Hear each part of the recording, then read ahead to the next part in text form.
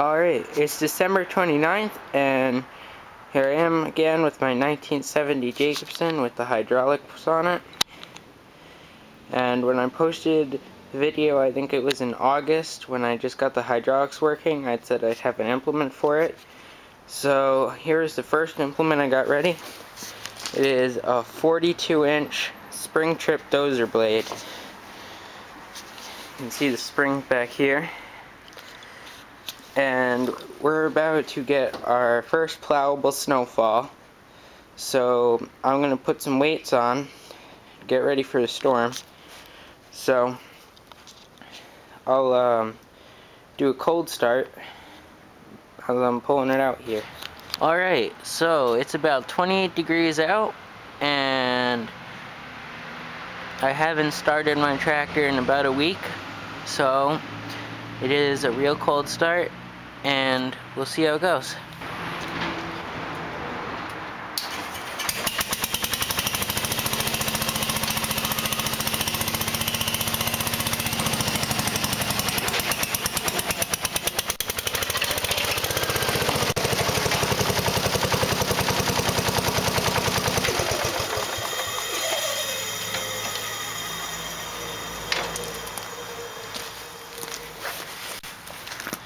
So, as you can see, it starts up pretty good and easily, and can attest to the fact that my newer John Deere here does not start that very good when it's cold.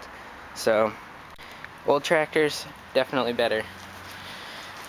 Alright, so a little bit about the snow plow. It's a spring trip plow, so it trips when you hit obstacles.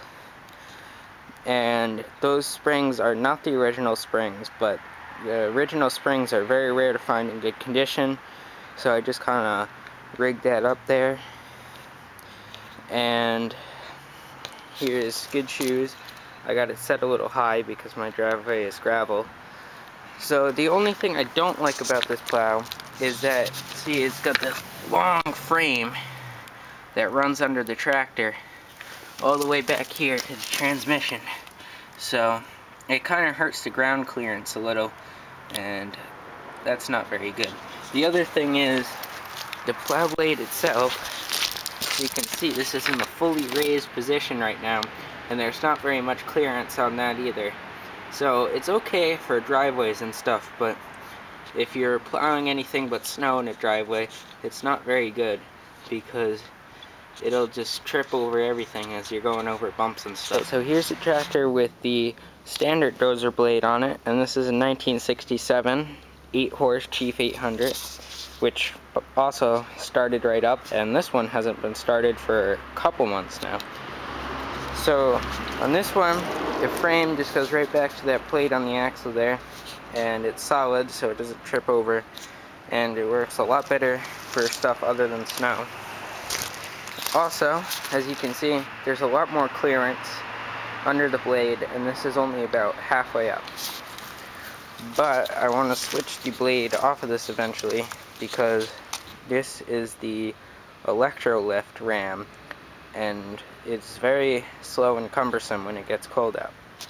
But for the meantime, I don't have a weight rack for my tractor yet, so I'm going to transfer this weight rack that we built for this tractor over to my tractor, and those are two 50-pound elevator weights in there, so it equals about the same amount as the original wheel weights did.